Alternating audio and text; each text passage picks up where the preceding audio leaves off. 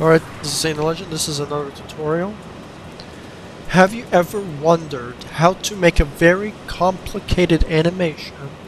Not like this, I explained this last video.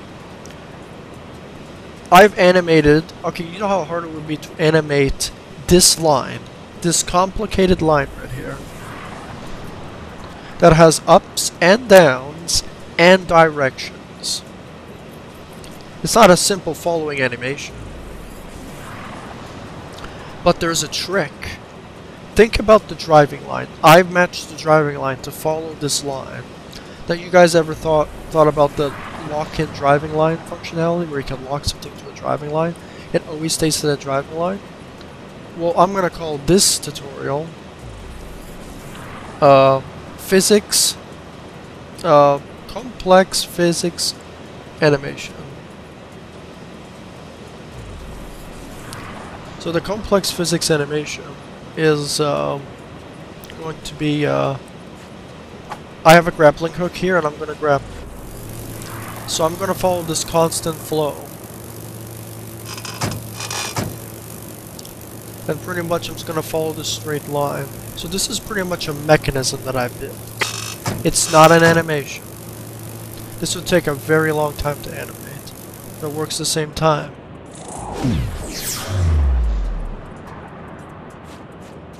You see? And since I have teleporters here, I can respawn, I can teleport to the next section. I can't do it again. But you could do it again because it's a physical animation. You would just need a portal and link the object portal to respawn and keep portalizing. But when it portalizes, you have to stop the physics and then portalize it again. So the portalization always work between the 2 points of portalization, you understand? So you could portalize an object from one area to the next, okay? With portalization techniques. So, working within the 3D space between 4D in an instance, you know what I'm saying? Like, so I'm going to show you.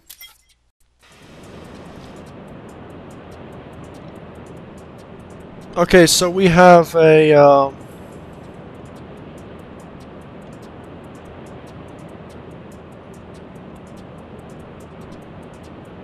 okay, so our mechanism is as soon as this trigger goes off, we're going to turn on. Okay, so this is it's by a trigger. Okay, when the trigger turns on, it's going to turn on the physics for that sphere. It's going to turn on the physics for this area effector, which is going to push this thing. Make sure your collision, make sure your size is 2 meters. Make sure it's locked to the driving line. Make sure it's a fast object so it doesn't go off the drive, disconnect from the driving line. Make sure it has no restitution. Make sure it has no buoyancy. Make sure it has no friction, and make sure it has a certain weight to it, so it doesn't bounce around. So it's like this, like ice, no friction. Okay? And this is your mechanism.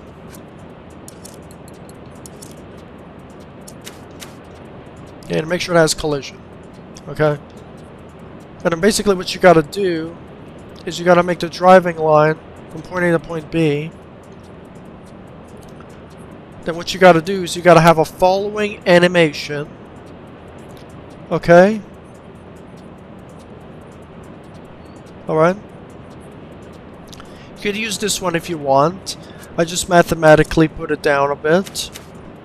Make sure you put your X, Y, and Z coordinates to this ball. Anything that's gonna follow this ball will follow this ball. So you're gonna OPE your character to the ball. So your OPE character is going to be down there, hovering with the ball. So since I'm going to test it out here, I'm going to turn on these two, so you see what I'm saying. So since my camera I'm using has a physical bubble, you can see the constant flow. Changing your object gravity or your object intensity for your area effector, how much force it pushes, determines your speed for the animation. So I think this is kind of the best way to really animate if you think about it. Because then you can have a constant flow moving through. You see what I'm saying?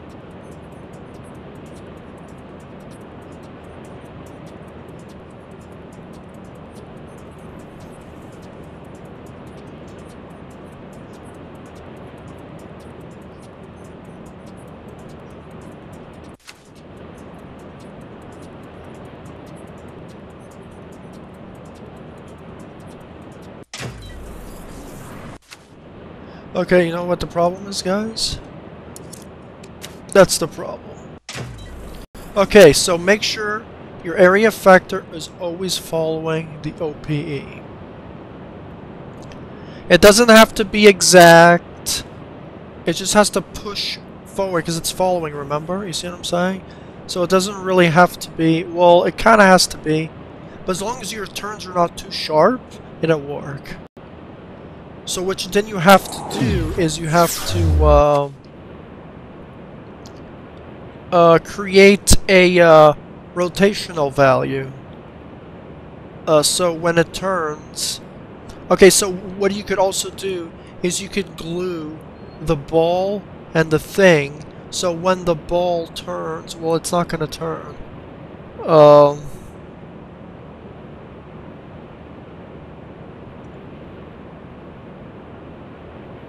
Just make sure that that you can just turn up the speeds with the data sources if you want to do extra turnings and stuff. Then it should work. You could program the orientation, but it gets a little complicated to follow the exact movements of the patterns, which takes a little bit of animation. So as long as you have this setup, guys, you could make... I created a grapple system from point A to point B with physics. You see what I'm saying? So if you guys want to make AIs, you want to take certain paths, like AIs want to follow a certain path or something, like AIs, you could probably figure out some sort of system like this and it'll probably work. But that's how you guys do it.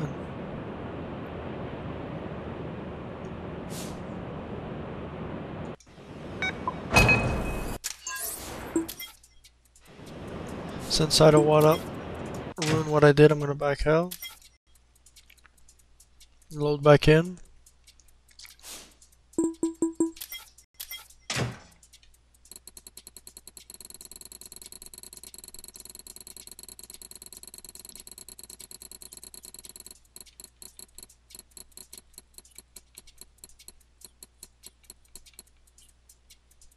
Skytown Elysia, FPS.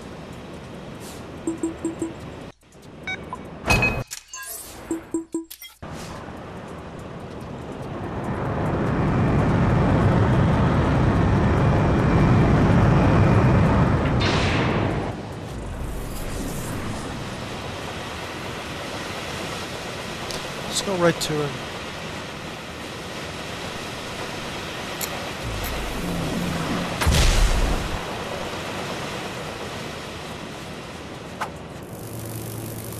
Alright.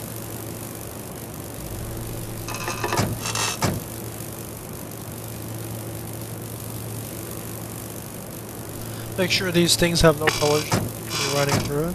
Make sure these top wires have no collision. Should be set to go.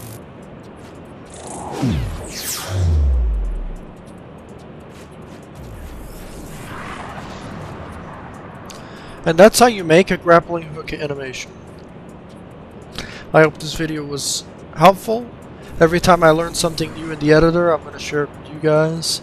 So we can have amazing editors, amazing skill game builders, and you guys could take your maps to the next level like I did. So keep making maps, do what you love, follow your dreams, do whatever. I chose to make maps because I want to make video games in the future. And Trials is a great way to train, you know what I mean? Like, you probably want to train more in the Unreal 4 engine, whatever engine you're training, but I just love to do it in Trials because Trials already has a lot of the assets and textures and programs already made for you. tools, and you can do what you want, you know what I'm saying? And it's not broken like AO5. There you go, but it's not perfect, there's a few bugs.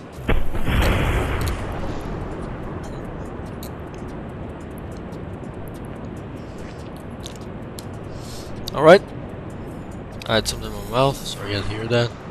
But yeah, I'm saying the legend, I'm out. I'll see you when this map is complete. I'm going to do a showcase video on it with the music overlapping the video. I'm going to do tons more animations. I still only got 25% complexity here. I'm probably going to fit the entire Skytown complex in here. Who knows? It's probably not going to be in order. Because I won't be able to fit the whole thing. But I'm definitely going to do more animations. If I learn anything else from teaching myself, from the professionals of Metroid Prime, Retro Studios, learning how their animations function and stuff to make me a better animator. I'll see you guys on the next tutorial, whenever that'll be. So this is my 3 tutorials on 3 different subjects.